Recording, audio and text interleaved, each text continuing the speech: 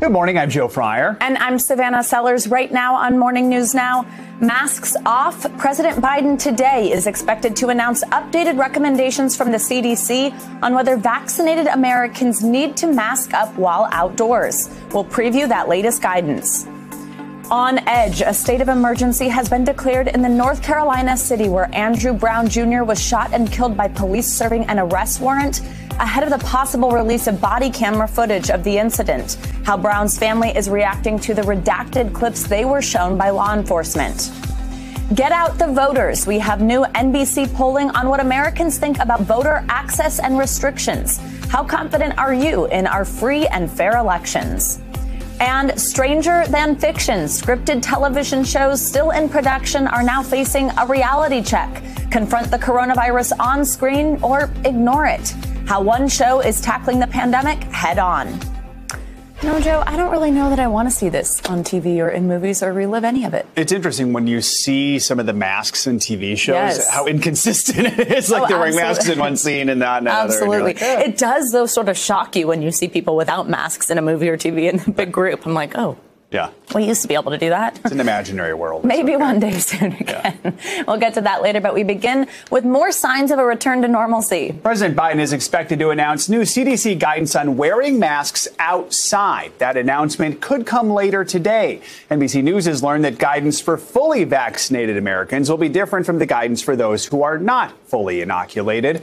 Right now, the U.S. is getting closer to having a third of its population fully vaccinated against the virus. Nearly 96 million Americans are now fully vaccinated. More than 42% of the population has received at least one dose. We're covering every angle of this major shift. Joining us now, NBCNews.com senior White House reporter Shannon Pettypiece and NBC News health and medical reporter Erica Edwards. So, Shannon, let's start with you. What is the White House saying about Biden's announcement? What can we expect?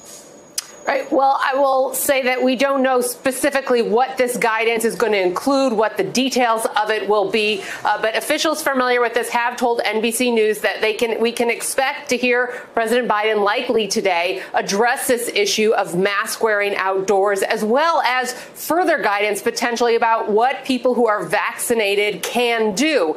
Now, this all comes as Biden is approaching his 100th day in office. And we know that the president has been telling people to wear a mask for his first 100 days. My colleagues and I have repeatedly asked the White House, well, what happens after those 100 days? A slight change in mask guidance, potentially outdoors, or other recommendations for people who are fully vaccinated could be an effort to show that progress is being made. Things are going in the right direction. And of course, an encouragement for people to get vaccinated. And Erica, help us out from a medical perspective here. Remind us what the CDC guidance currently says about masks outdoors and their reasoning behind that guidance. Well, right now, the guidance is actually pretty muddled. It really defers to your own state, local or federal mask mandates. There's really no guidance that says that masks may not be necessary if you're outside alone or with your immediate family. The problem is it's led to a lot of confusion among Americans who still really aren't sure when to mask, when not to mask, when it's safe to do so. That's why now is a really good time to clarify the guidance. We have millions of people who are vaccinated. They have cabin fever. They're ready to get outside and enjoy the spring weather safely. And Erica, Dr. Anthony Fauci has been hinting at a change in outdoor mask guidance for a few days. Here's what he said yesterday. The risk of infection outside is really minimum. If you're vaccinated and you're outside, it's even less. So what we're going to be doing through the CDC is soon, very soon, clarifying the situation vis-a-vis masks in vaccinated versus unvaccinated people. So stay tuned. It's coming. So if you're vaccinated, the risk is different. Reading the tea leaves, what could this guidance look like? Well, we do expect some relaxation in mask guidance for people who are fully vaccinated when they are outdoors, hiking, biking, exercising, gathering with small groups of friends. The guidance will not address every scenario or situation. There are a few key things to kind of keep in mind. First of all, nothing is foolproof, right? But we can take a look about how the virus spreads and apply a really healthy dose of common sense. If you're fully vaccinated, that means you've had 2 doses of either Moderna and Pfizer, or 1 dose of Johnson & Johnson. That means that you can, your risk is much lower. Outdoors is better. And if you find yourself indoors and it's getting a little crowded, go ahead and put the mask back on. It certainly can't hurt. That's great advice there. Now, Shannon, of course, all of this really depends on getting more people vaccinated, but demand is actually slowing, and the CDC says nearly 5 million people at this point did not show up for that second dose of their vaccine. What's the White House saying about the current state of the vaccine rollout to really make all of this make any sense? Well, they certainly acknowledge that we're moving into a next phase of vaccination away from those really eager people and the really high-risk people. And now we're getting into a group that they say, at best is going to need just a little nudge, and at worst is going to need some real serious convincing. For that group that just might need a little nudge, the White House is trying to do things like send the vaccine to more retail pharmacies or primary care doctors, so it's easier for people to get vaccinated. They don't have to go to a big mass vaccination center. We heard President Biden last week calling for employers to offer paid time off or bonuses or incentives. The White House has been talking to companies about doing vaccination clinics for their workers. But of course, for that really vaccine hesitant group, there continues to be a real heavy information campaign coming from the White House and trying to get groups involved particularly to target conservatives, Republicans, people in rural areas that polls indicate are the most vaccine hesitant, like NASCAR and the National Evangelical Association. All right, Shannon and Erica, thank you so much. Thank you.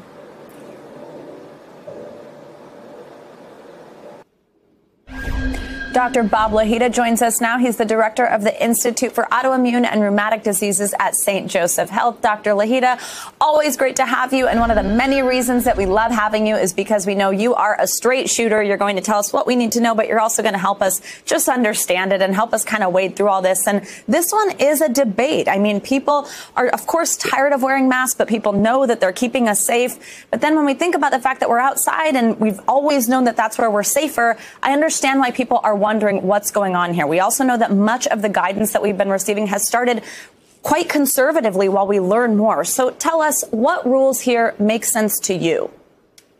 Well, Savannah, you hit on a very good point. If I look at the map of the United States, which is color-coded by those states who allow people to drop their masks completely versus those that make us wear our masks, you'll note that in the Northeast and the West, we're mandated to wear masks at all times. But in the South, like Texas, Arizona, Florida, have dropped the mask completely.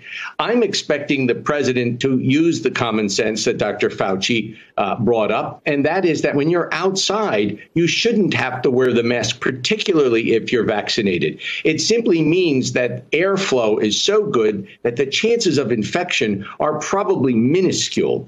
And we've always thought that. And that's why people go to restaurants and they eat outside, and the air, has got to be flowing. If you're indoors in a restaurant and you're vaccinated, you shouldn't have to wear a mask if you've got good ventilation. And the key here is vaccination. Many people, Savannah, just don't want to get vaccinated, like 20% of the population. And I'm very dismayed by the group, the several million people who have not had their second shot yet, because that's a roll of the dice. We want you to have that booster shot. There's a reason for the second shot. And if you don't get it, you may not be fully vaccinated. So, Dr. Bob, let's pick it up right there, because I think part of the issue here is maybe if you're vaccinated, and if you're outside and you take your mask off, you have this knowledge that we hope that we are safe, we have some immunity. But of course, you don't know about those people around you. And we do know, like you just said, about this hesitancy issue. So we're so used to wearing masks everywhere we go, inside, outside. If we're fully vaccinated and you take your mask off outdoors, what does it mean both for you, but also for those around us? What's the science here on what's safe?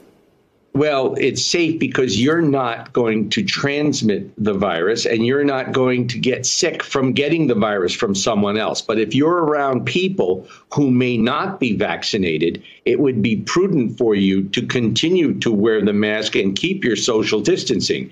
If you're with your friends and you're jogging in a group where you have all been vaccinated, there's no need to wear a mask.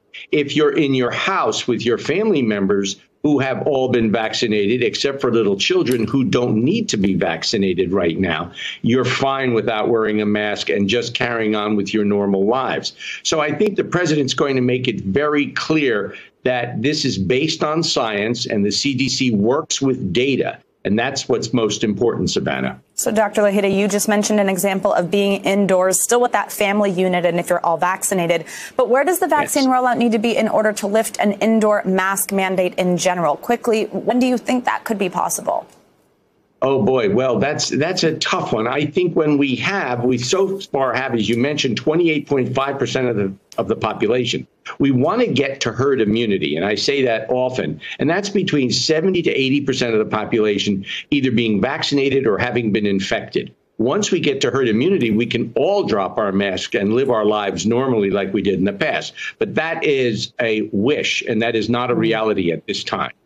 Dr. Lahita, I don't love when you start an answer with, oh, boy, but we do love always having you. Thank you so much. See you soon. Thanks, Savannah.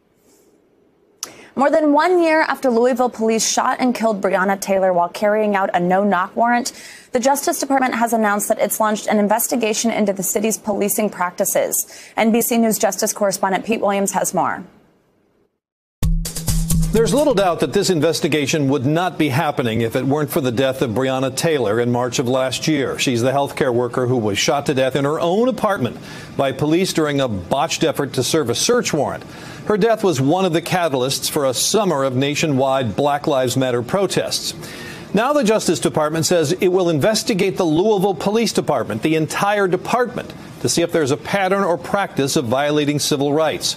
It'll look at whether Louisville police have a pattern of using unreasonable force, including against peaceful protesters, of engaging in racial discrimination in traffic stops, or of illegally searching private homes. Police were carrying out a no-knock search when Breonna Taylor was killed.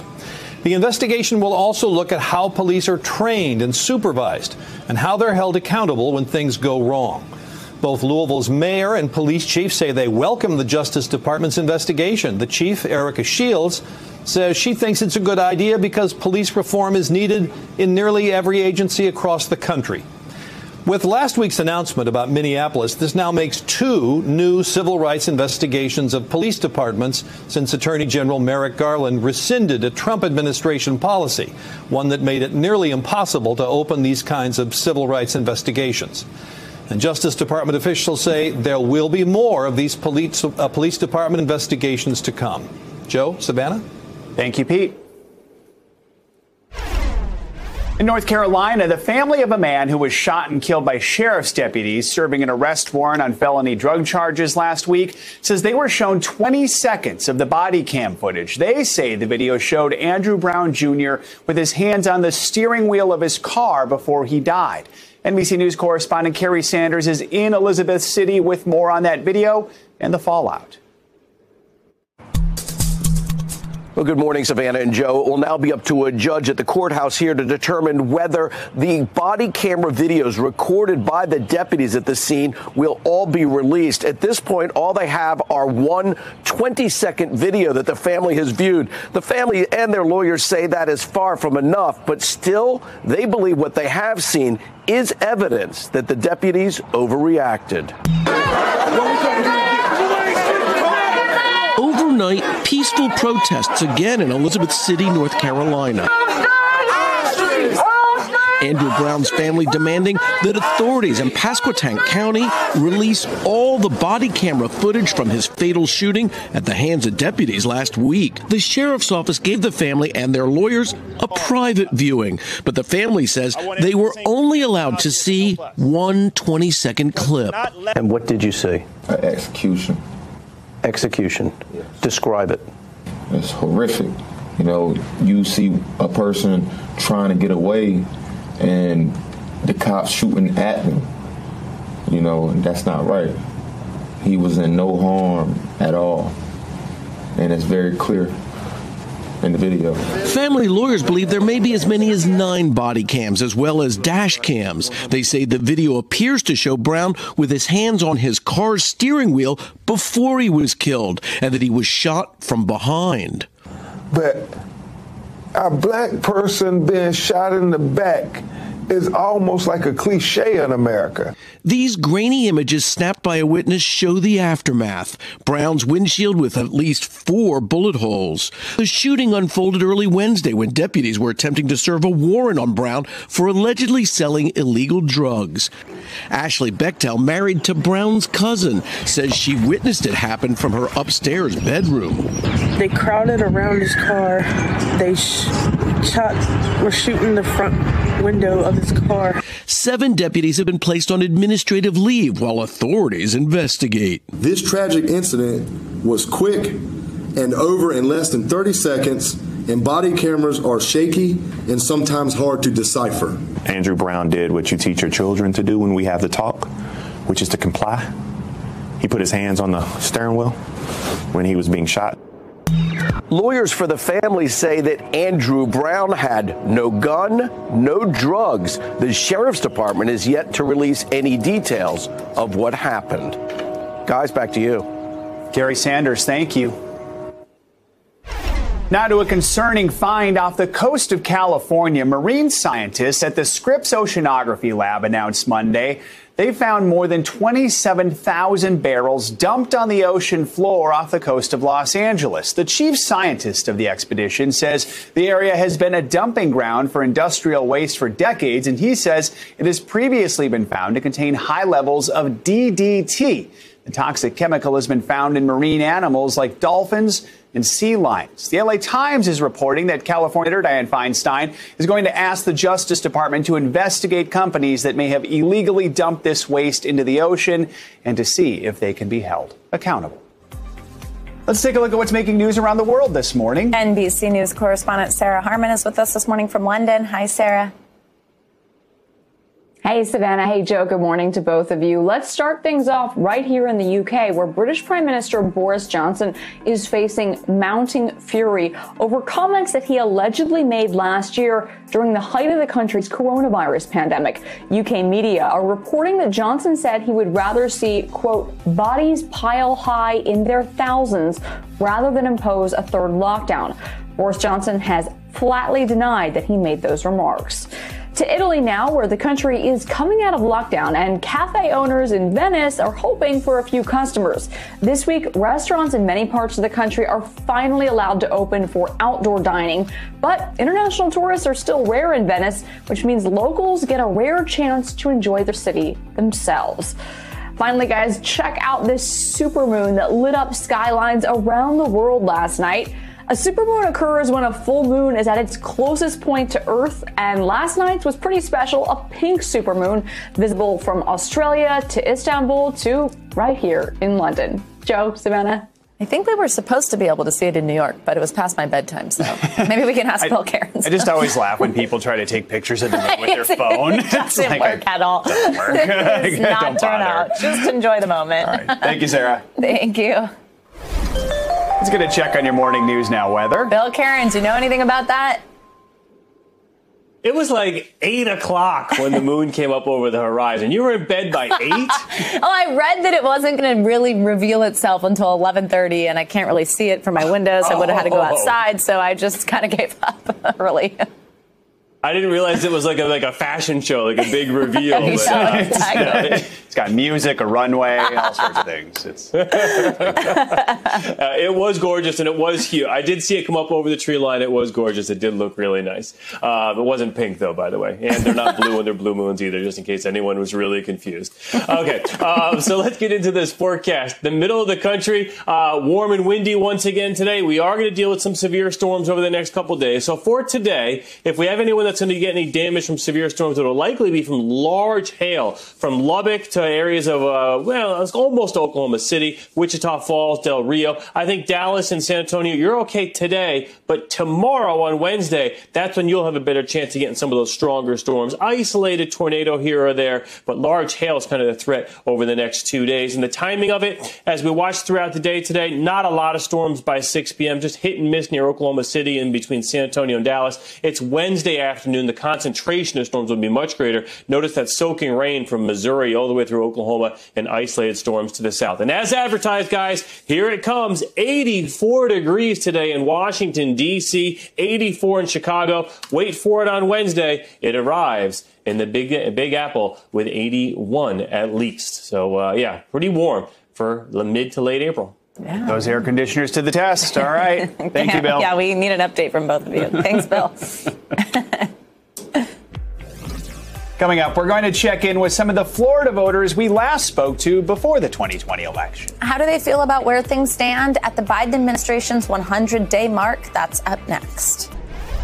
The 2020 election might be over, but the Democratic Party's fight to flip states that former President Trump won is just beginning. Democrats are hoping one of the most crucial counties in Florida could help turn the state blue in 2024. It's a Democratic stronghold, but one where Republicans made significant gains last year, helping Trump carry the state. This morning, the NBC News county-to-county tour finds correspondent Ellison Barber in South Florida, her home away from home. Welcome back, Ellison. You met up again with voters you talked to before the election. That includes a mother-daughter duo that split their votes. One went red, one went blue. Folks may remember them from the NBC town hall last year. So what are they saying about President Biden's first 100 days? Either of them changed their minds about how they voted? Yes, so both of them said if they could go back to November of 2020, knowing everything they know right now, they would both still cast their ballots the same way. For the mom, that meant voting for Trump, the daughter voting for Biden. Here's some of what they had to say about Biden's first 100 days. Listen here. There's some good things and there's some bad things, as with any president. I think he's definitely brought the drama down in the political scene in the United States, which is a good thing. The border crisis is something that's spun out of control and that's being downplayed by the administration. I definitely agree with my mom on the first half. I think Biden is doing a really great job of bringing the drama down. His message throughout his campaign was being the unifying president. And obviously that's not something that's going to happen overnight, but I do see the seeds of that starting to grow, which I think is really great. When you have Alexandria Ocasio-Cortez, AOC, saying that he has exceeded her expectations in his first 100 days, that makes me shudder. Now, the mom did say that she is not, in her words, one of these people who doesn't think Biden won the election. She said she does not doubt that. He is her president, though. You heard her talk about some of the frustration she had there. She said as a daughter of immigrants, she's very frustrated with what's happening at the border. She has concerns about his tax proposals. The daughter and the mom had a very spirited discussion about who deserves credit for where things are in terms of COVID vaccinations in the United States. The mom saying Trump deserves credit. The daughter saying absolutely not. We would not be where we are if not for the Biden administration. Joe? Sounds a lot like the entire country right now. Now, Ellison, voters didn't just choose a president. They voted for a ticket with two candidates. So what are people saying about Vice President Harris? And also, how do they feel about the president's cabinet picks? Yeah, another one of the people that we spoke to, and we spoke to all of these people prior to the election and the weeks and months leading up to it. But one of the people that we spoke to is a young woman who is about to graduate college from Florida Memorial University, which is an HBCU in the Miami area. And she said basically that representation matters. She said, obviously, Biden, as a white man, has not lived the experiences she has lived. He cannot understand what her life has been like. But caring is important, surrounding himself with people who have lived experiences like her, that matters. And in her view, that translates to policies that better represent all of America. Listen here. He has a cabinet full of diverse individuals. Our vice president is African American and a part of a black sorority from an HBCU. So I see it in the everyday things that he does, and I appreciate those efforts. And I don't need a president that's afraid to speak for me. I need a president that is willing and able to stand up for my rights and my beliefs. One thing that was interesting and stood out to me that she said was that she feels safer today than she did 100, 200 days ago. And she says that is obviously an ever-changing process. And there are a lot of challenges in America, particularly for Black Americans right now. But she said under this administration, she feels like her life has gotten better and she personally feels safer. Joe? Ellison, we know the country remains deeply divided. We just saw that with the mom and daughter there. What are voters saying about that 100 days into this administration? Yeah, I mean, the mom who we saw at the beginning who supported President Trump, she doesn't feel like Joe Biden has done a great job uniting the country, even though that was a big part of his campaign. He promised that he would be someone who could bring the country together, be the uniter in chief, if you will. But others who did vote for him say that's going to be a really long process. We knew how divided this country was well before the election and that it takes time. Listen here. For Biden to unite the country, it will take a miracle because Americans are very divided. I do appreciate that Biden's making a concerted effort to unify, and he's speaking about it, and he cares about unity, and I think that's a great first step. Everybody we spoke to said they will be watching closely Biden's address to Congress on Wednesday. Joe? Sounds good. Ellison Barber, thank you so much. Out this morning, new NBC polling on how Americans view voter access at the polls. It found 58% of Americans say they are more concerned with making sure that everyone who wants to vote can do so. And only 38% are more concerned with making sure that no one votes who is not eligible to vote.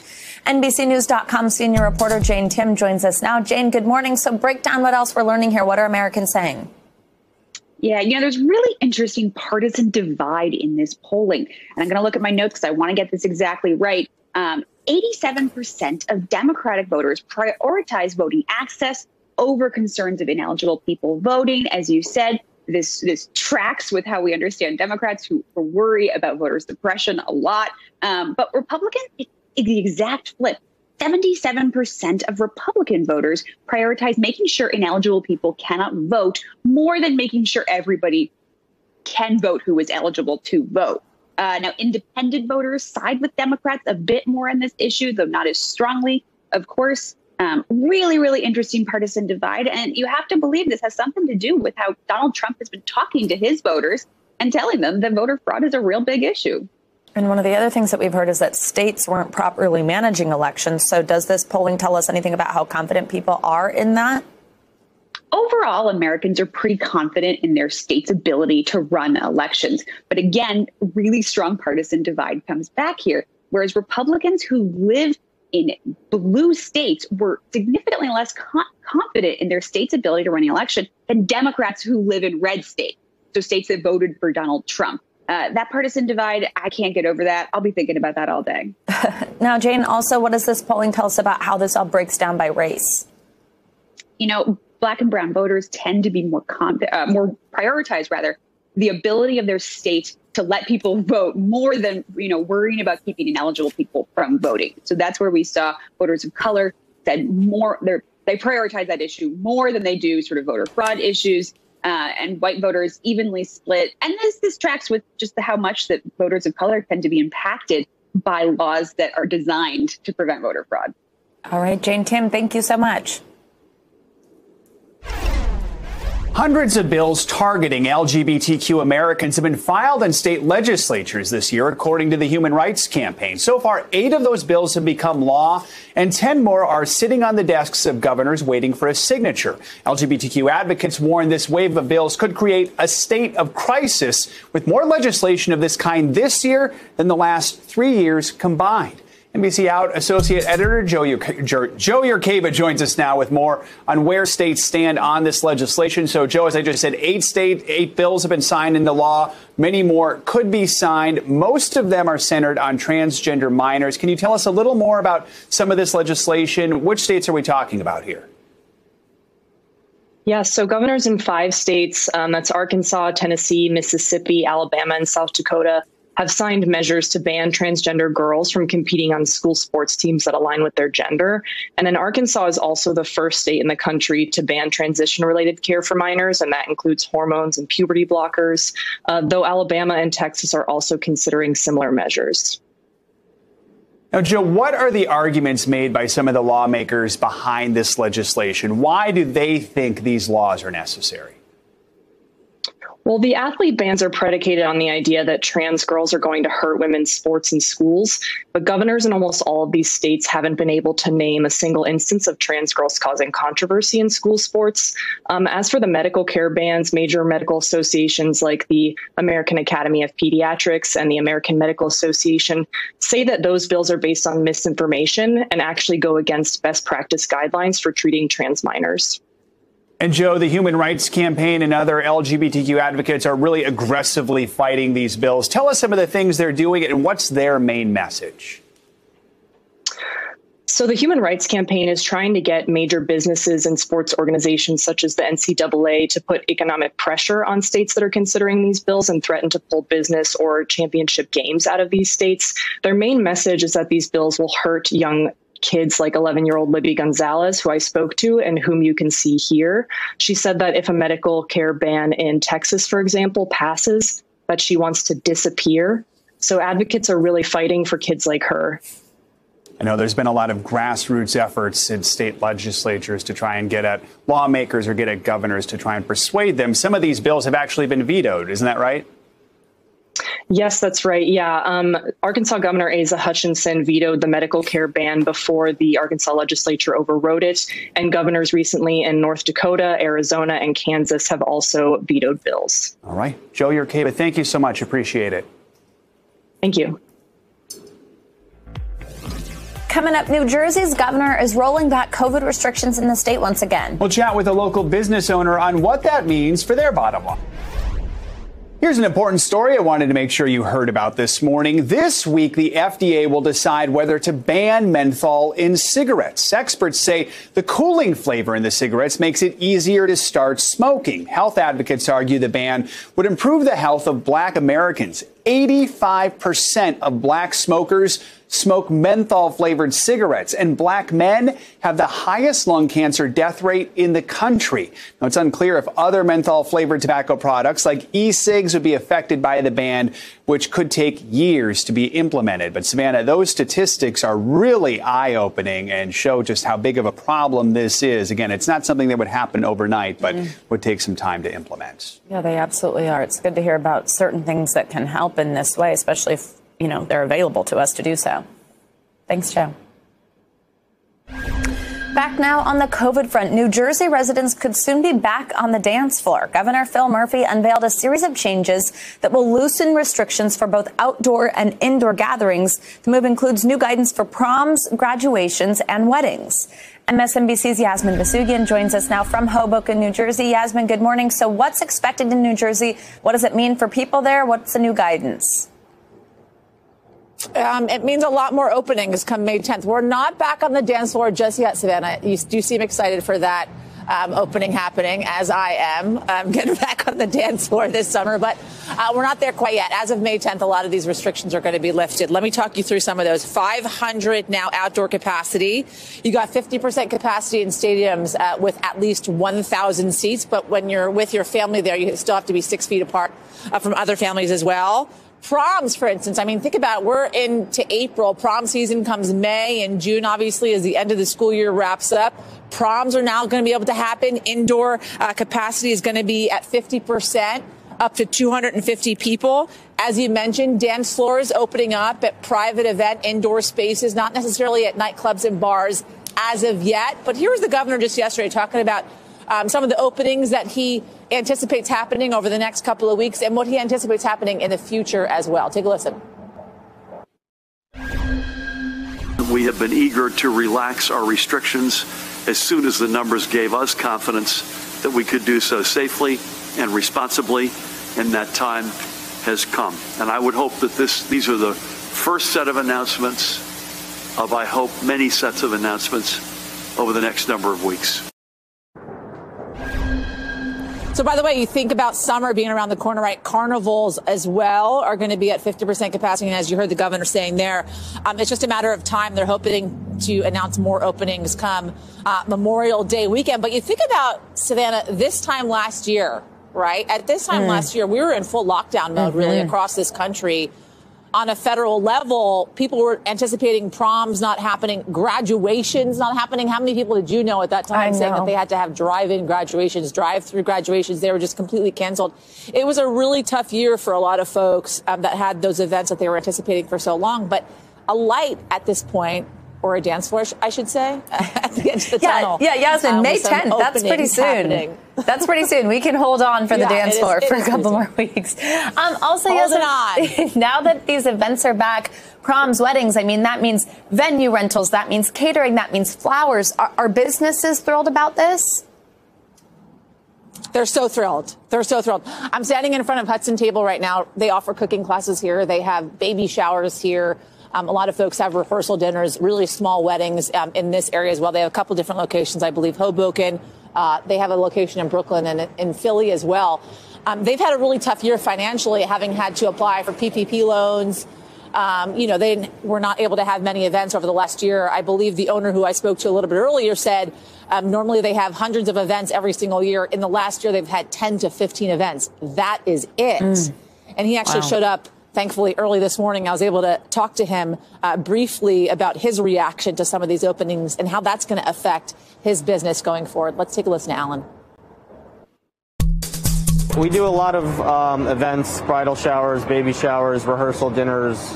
We do some small weddings, so now that we could do 50%, that gets us to about 30 and 25 in each of our two kitchens.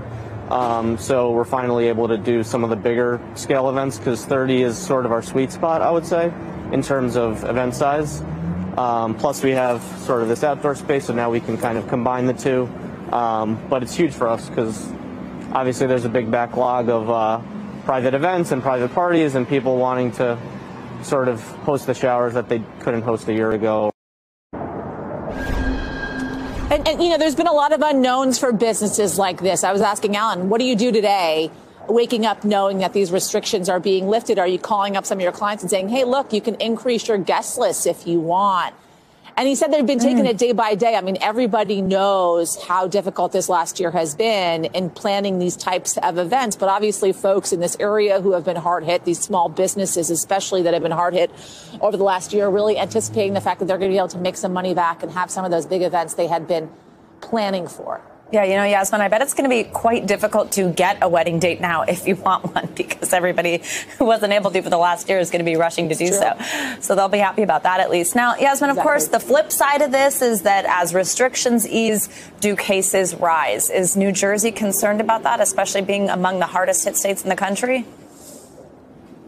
I mean, I don't think New Jersey is the only state that's concerned about that. States across the country are concerned about that. New York just, through the tunnel is concerned about that as well, as more openings are happening every single day.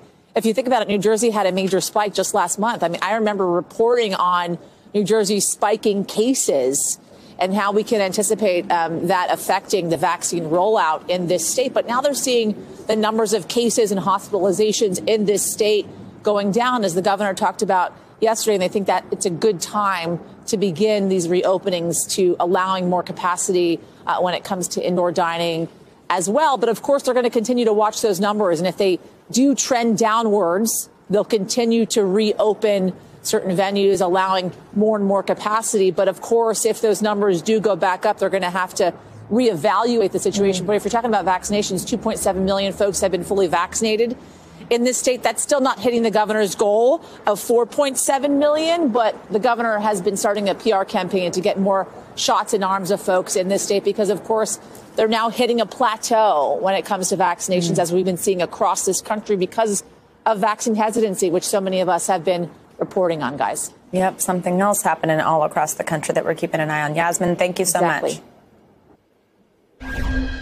Now to India, which is facing its worst surge since the start of the coronavirus pandemic. Life-saving ventilators and much-needed oxygen supplies have started to arrive, and the U.S. is promising to send more supplies. NBC's chief foreign correspondent Richard Engel reports on the country's desperate battle.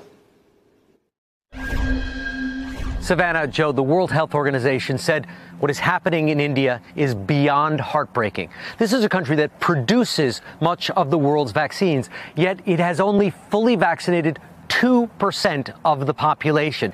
There is now anger there. People are desperate. They don't have enough oxygen. Hospitals are turning people away because the beds are full and because they don't have oxygen tanks.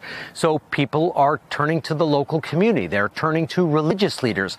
Temples are providing, where they can find it, oxygen tanks. And there are long lines. People are traveling for days to get to these places, these few places that have oxygen containers. The government is urging calm. It is telling the population not to panic. The government has reached out to the United States, and President Biden has promised to urgently send aid. But they need the aid because currently they are overwhelmed. The country is seeing the highest number of new COVID cases per day than anywhere at any time during the pandemic. So this is a major problem for India, obviously, but for the entire world. This is the second most populous nation on Earth. And right now the virus is spreading more or less uncontrolled. And when it spreads uncontrolled, India already has its own variant, the more likely it is that new variants can emerge. Hundreds of thousands of Americans have died from COVID-19, each one with a unique story. But some of those stories, specifically of the lives of undocumented workers, have remained untold until now. One New York City artist is trying to change that, highlighting their lives in a new art installation on the streets of New York and advocating for change in the process. These 7 people who died while they were undocumented, they are critical and foundational to this country and culture. I am a daughter of an immigrant. I am also an immigrant myself. It is my life's work to share and uplift the stories of undocumented immigrants from one person to one person to one person. I found 7 people who were willing to share their story with me. I didn't know anyone beforehand.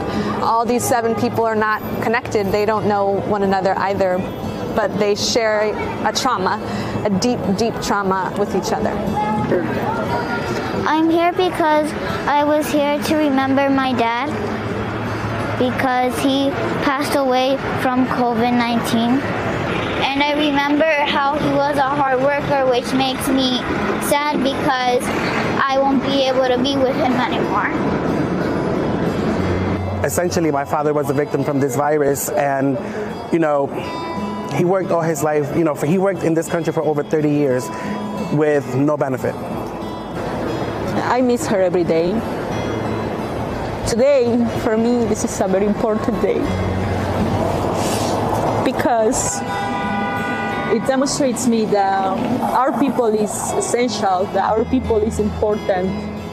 There are thousands of immigrants living amongst us, and yet they're working so hard, just like you and I. Immigrants should be recognized in this country for what they do, for all the effort they put. 69% of undocumented workers are essential workers. Undocumented people were essential to making sure that this country did not fall apart in the height of the pandemic. We need to give them a pathway to citizenship because it is the right thing to do. It is the fair thing to do. Coming up, unidentified aerial phenomena caught on tape. What are they, and is there a threat to our national security? That's next.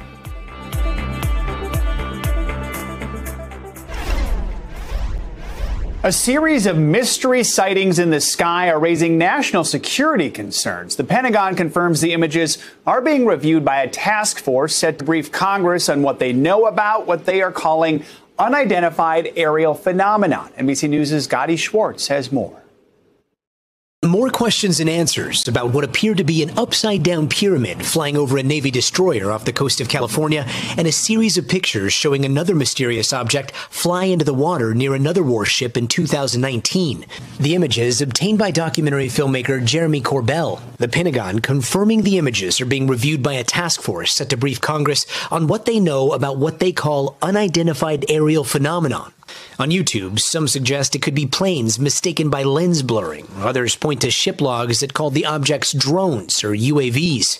But a former official of a Pentagon program that dealt with advanced aerial threats says for years the U.S. military has encountered mysterious objects that seem capable of traveling more than 11,000 miles an hour or able to transition from air to water without slowing down. Some of these videos are 20, 25 minutes long. In other cases, these things are 50 feet away from the cockpit. But he says most alarming are incursions over restricted nuclear assets. We've actually had some of our nuclear capabilities disabled by these things. If Russia or China had the ability to disable our nuclear strike capability or defense capability, that's pretty significant. That's a concern. And we reached out to the Pentagon about those alleged incursions. They say they do not comment on intelligence matters and that Lou Elizondo left the Pentagon in 2017 and does not speak for the Department of Defense. It is time now for our CNBC Money Minute, the biggest financial headlines of the day and why they matter to you. CNBC senior markets correspondent Dominic Chu joins us now. Hey, Dom, good morning. Good morning, Joe. Good morning, Savannah. We are keeping a close eye on shares of Tesla today. The electric car maker reporting quarterly earnings and sales that both beat Wall Street forecasts thanks to a ramp up in production in China and continued strong demand for electric vehicles, those EVs, worldwide. But Tesla's profits are being squeezed by supply chain issues and lower selling prices for its older models. CEO Elon Musk says Tesla is facing, quote unquote, insane difficulties with a whole range of parts. Amazon is expanding a delivery service that lets people get drop-offs inside their garages to more than 5,000 cities nationwide. This is all part of Amazon Key, which allows drivers to leave packages in garages, homes, cars, and businesses. Customers have to buy additional hardware, including a smart lock, a camera, and a garage door opener. Amazon has pitched this service as a way to keep orders safe from things like weather, damage, and, of course, theft. And speaking of Amazon, Jeff Bezos, the space company Blue Origin, has filed a protest with the Government Accountability Office against NASA. The company is challenging the award of a nearly $3 billion moon lander contract to Elon Musk's SpaceX. The two were also competing against a third bidder, with NASA expected to pick two of those three teams for the contract. In a statement to CNBC, Blue Origin called the SpaceX pick flawed, adding that NASA moved the goalposts at the last minute. But Savannah, Joe, it's always crazy to see the world's richest men like Jeff Bezos and Elon Musk battling it out on the business side of things and then, of course, on the space side of things. Back over to you. Yeah, it really is. All while preparing to host SNL for Elon Musk. Yeah. So. Right. He's a guy. There you go. All right, Tom, thank you so much. Now, we've all been trying to figure out how to live with COVID. Well, many TV shows are debating how to portray COVID on screen, and medical dramas in particular face a unique challenge. One of them that you definitely know and likely love faced it head on, with its main character even suffering from a severe case. Here's more on what you might see in some of your favorite shows.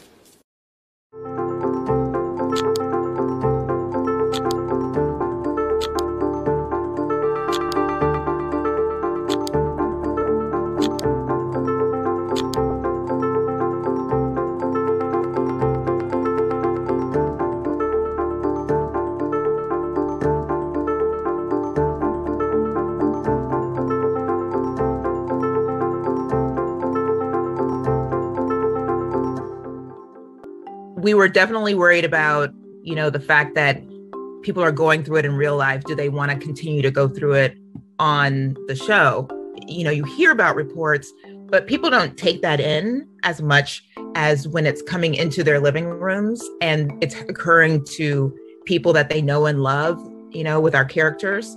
I think that people really got a even better sense of how it was affecting not only doctors, but just other families.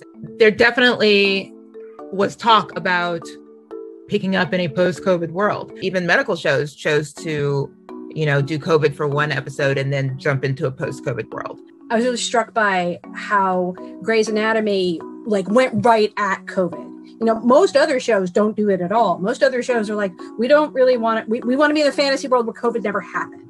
They're set in Seattle, and Seattle was ground zero for the first wave of COVID cases. So to not have, to try and skip it and pretend it didn't happen would almost be, a little insulting to the city that they've been portraying for all these years. Episode about Bailey's mom dying was based on my mom, although she did not die of COVID. She had COVID. We're at the hospital. Now? Right now. Mom. She was hospitalized and then in the rehab center and then back at a new place. And she also has Alzheimer's. It was a a complete journey, as it were. And Grey's kind of let me finish that journey. It was helpful and cathartic. I was very grateful to have written that episode.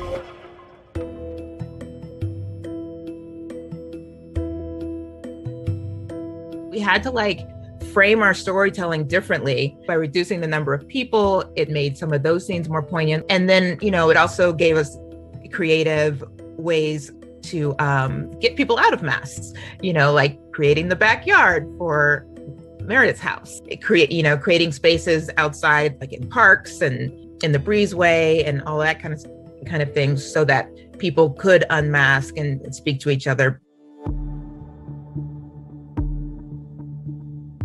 The thing about Grey's Anatomy is that it's really gotten very activist in its old age. And they checked the trunk, and then they checked the car. And I had to pack all my stuff, and the police dog sniffed it over. What? It's a real move by Grey's to be like, no, we're here and we're making statements and we have opinions and we think your entertainment should talk about these things. We're not like a drawn from the headlines kind of show usually, but in the face of just so much going on and the racial reckoning that occurred and having COVID bring up a lot of these issues and bring them to the forefront, it's part of the storytelling. It's part of the medicine. It's part of our character's journey. When people look back on this season, it's kind of like a little time capsule, which I'm really proud of. The isolation that everybody was feeling, the feeling from the doctors that we were doing everything we can, but that was nothing. All the death and all the scariness of the time. I think we really were able to portray that.